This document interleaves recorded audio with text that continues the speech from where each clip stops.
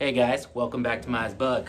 On the last episode, we went through the back end. We got a new torsion housing / pivot tube. We rebuilt the rear trailing arms. We took out the angled articulation of the rear travel, so now it is perpendicular to the track of the vehicle, and we do not get any camber change throughout the range of travel. This is what we ended up with: 5x5 rear trailing arm, perpendicular to the track width. One thing that's been happening online is people send me a lot of recommendations on how to take care of some things. There's a lot of them, and everyone seems to have their own idea on how to do things, and they think it is the right way. And there's no problem with that. But I've learned that going through a lot of people's recommendations that there's a lot of contradicting information. And one of the things is, once people send me information about a failure that they've had and firsthand experience of something that they've dealt with out on the trail, I take it very seriously, and I want to try to mitigate that right away. One of the things is boxing this outer pivot section. These three tubes, they seem super beefy. This thing seems super beefy, but after some of the guys contacted me and showed me some photos of some of the failures happening around this section here, I'm gonna box it.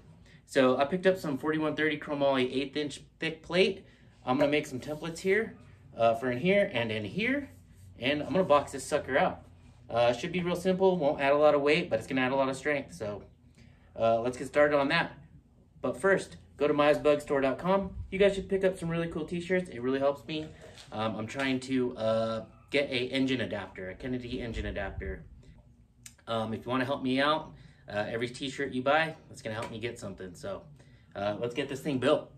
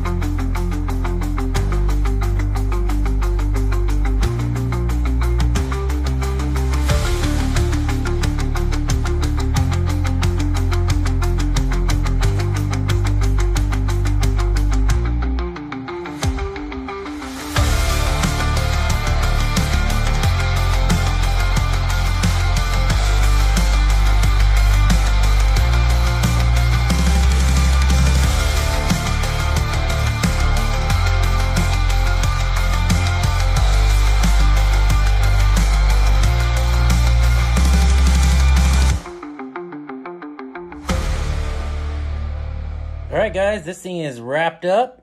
I noticed earlier that I was saying I was boxing it, but I'm actually plating it. There's a difference. So the TIG welds came out okay. I am no expert, but they're gonna hold, and I wanted to make sure I TIG welded it because these plates are 4130 chromoly. So it is plated on this inside support and the full outside. I had to clamp some things down and hit it with a hammer and stuff because this center tube is 1.25 inches and these outside two are 1 inch. So the plate actually had to bend over that. But yeah, it came out really good. I'm really happy with it. I think this is going to be super strong. The second arm is almost done. I'm letting it cool off. I'm going to do a couple more welds on it. But then these two are done. Thank you guys for watching. Please like, subscribe, and if you guys are interested, I have shirts, cups, all kinds of stuff on MiahsBugstore.com. All right, guys, catch you later.